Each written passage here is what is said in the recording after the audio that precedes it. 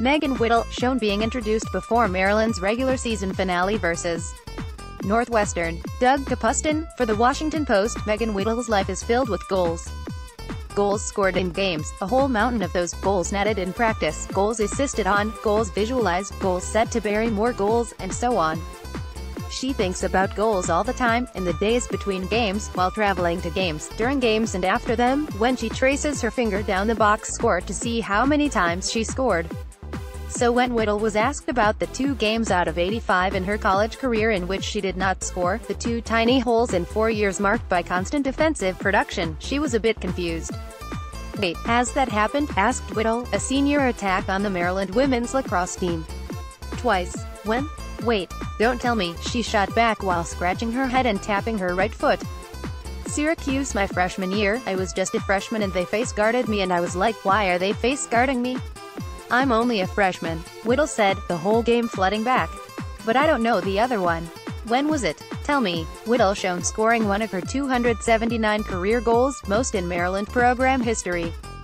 Doug Kapustin, for The Washington Post, Penn State, April 2016. "Oh no, that game!"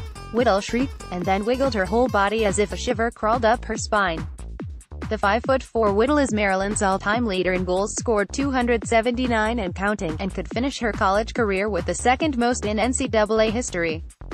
She is not used to being stopped, even momentarily. Whittle netted a goal in each game of her undefeated career at nearby McDonough High School and has lost only 3 contests as a Terrapin.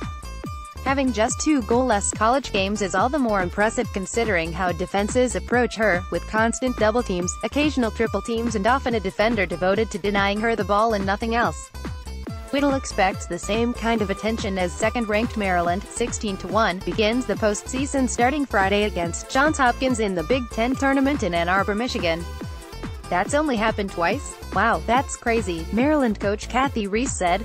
"But at the same time, nothing surprises me with her anymore. She is finishing up one of the greatest careers in the history of women's lacrosse." The number did not surprise Jeff Whittle, Megan's father, because he charts all of her statistics by hand. At the end of each season, Jeff tallies up each time his daughter scored 7 goals, her career high, 6, a total she reached just 13 games into her freshman year, 5, 4 and so on, all the way down to 0. Her first goalless game came against Syracuse in the NCAA tournament semifinals in 2015. From the start, Syracuse glued a defender to Whittle wherever she went, a common tactic against star attacks but not often rolled out for a freshman. That's why it surprised Whittle, her dad in the stands and her coaches on the sideline, who instructed Whittle to remove herself from the action and take the defender with her. That allowed Maryland to play 6-on-6 against Syracuse's defense, and their talented attack utilized the space on its way to a 10-8 win. Whittle was excited about the win but confused about her part in it. She barely touched the ball, finishing with 1 shot and a lot of standing around, so did she even contribute? "I was a little sad, you know. Not in a selfish way but because I didn't feel like I did anything," Whittle said. "Then one of my teammates, Dads, who is a lacrosse coach and really knows the sport, told me I had a great game. I thought he was mistaking me for someone else, but he told me that no, I helped open up the offense for everyone else. That made me feel better. Then I scored a hat-trick in our championship win over UNC, the first of 3 national championship appearances and 2 national titles in her career so far." The Penn State game came less than a year later and was more of the same.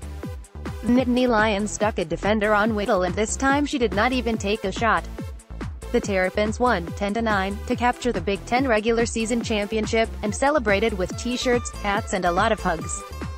Whittle, then a sophomore, was thrilled with the victory and a bit frustrated by her own performance. Her job has always been to find the net. She has the speed to blaze past defenders, the accuracy to fire the ball into small, shrinking windows, and the awareness to dart into open space to catch a teammate's pass. She does not like the empty feeling of finishing a game without scoring. "It's kind of like I wasn't even there," she says, which could explain how it's happened so infrequently, against Syracuse, then Penn State, and not once since. "In a lot of cases, teams keying on Megan so much can be good for Maryland," Jeff, her dad, said. "But at the same time, and I can't speak for her, I find it a lot more enjoyable when she is scoring goals than when she isn't."